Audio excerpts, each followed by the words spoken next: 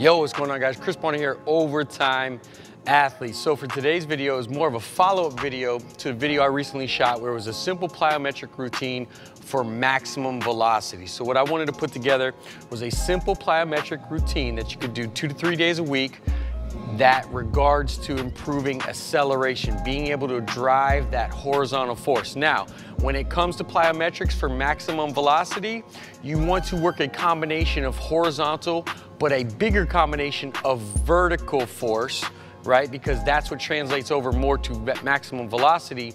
While when you're training acceleration, you want to focus more on horizontal force back into the ground. So for the circuit, what we'll perform is number 1, triple broad jumps. If you want to get more specific with this, you could do this from a staggered stance.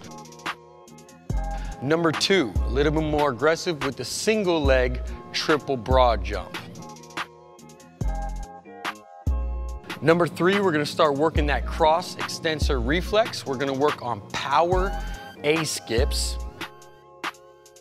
And then for number 4, we're going to go ahead and go alternating bounds. Again, apply these 2 to 3 days a week depending on your actual goal. As far as reps and sets, I typically recommend anywhere from the first one, 4 to 5 repetitions on the broad jumps, and then on the A skips for power, and on the alternating bounds, I perform 2 to 3 sets for 10 to 15 yards. Try it out.